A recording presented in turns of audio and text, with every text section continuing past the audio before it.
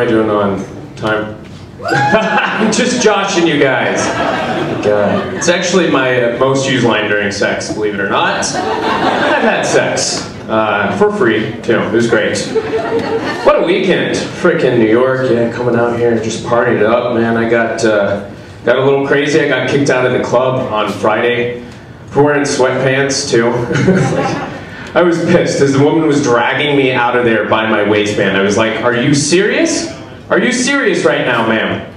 This is Sam's Club, right? Because I'm pretty sure I'm not the only person in here wearing sweatpants right now. And she was like, no, sir. No, you ain't, but you's definitely the only one walking around with a giant boner right now.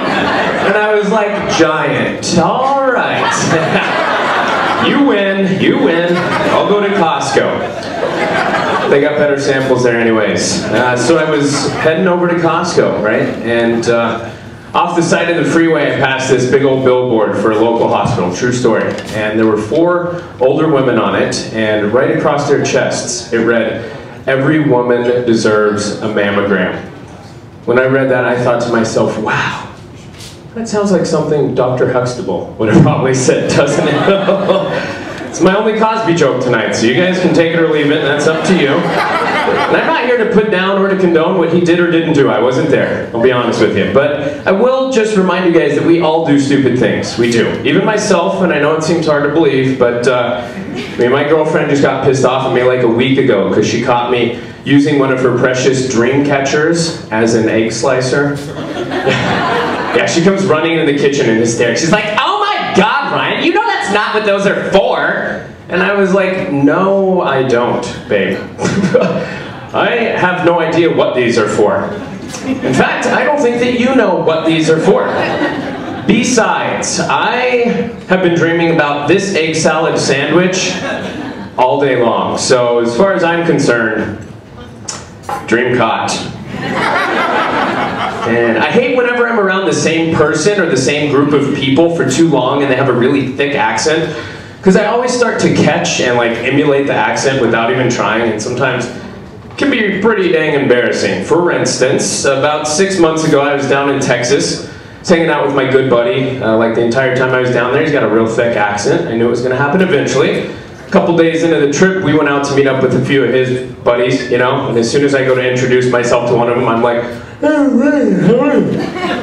because my friend is deaf, so that was the accent that I picked up. You can see how that shit would be embarrassing, right?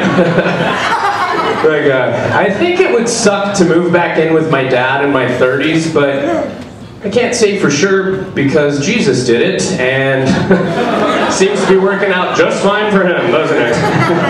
Hey, I'm not here to make fun of Jesus, you guys. I think he was a great dude. I mean, from what I've read. Like, he went around pretty much his entire life performing miracles for all sorts of people that he met and apparently never performed any miracles on himself. I think that's pretty dang cool.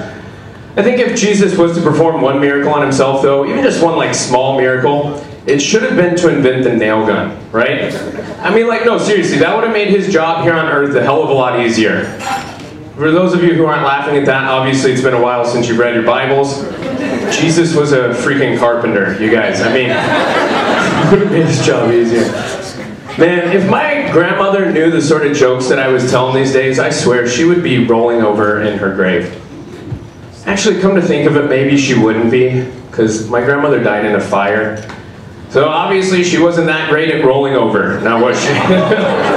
Not one of her strong suits. You guys want to hear something cool? I, after 3 years of dating, have finally found out what my girlfriend's favorite sexual position is. It's, reverse psychology. Yeah, she uses that a lot. Been using that a lot. It works though. It works, so I can't really complain. You know, and I'm not the kind of guy who just makes fun of her behind her back like this, you know, when she's not here. I do it to her face too. I like to razz her a little bit, you know, when we're out in public or whatever. One of my favorites recently has been, like, if we are, you know, shopping, purchasing something together, I like to be like, well, when we break up, who is gonna keep that? The last time I did this, she, like, flipped out on me.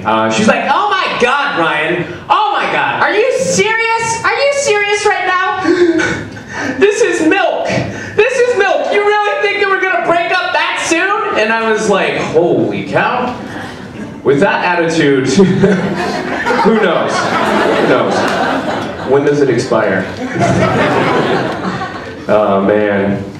We also got in another argument over milk. This time she was right as well. I'm not sure if you guys realize this, but soy milk is not actually Spanish for I am milk. I was wrong. It's a different sort of milk altogether. She loves winning arguments like that. Also loves it when she thinks that she said something like super funny and got one over on me. Like a couple months ago, she comes in the room and she's like, you know what, Ryan? I think that when we have kids, I'm going to be the favorite parent. And I was like, well, you're probably right, because if we ever have kids, you're going to be the only one they've ever met. So, by default, I certainly hope you are the favorite. That's my time. Thank you guys for coming out.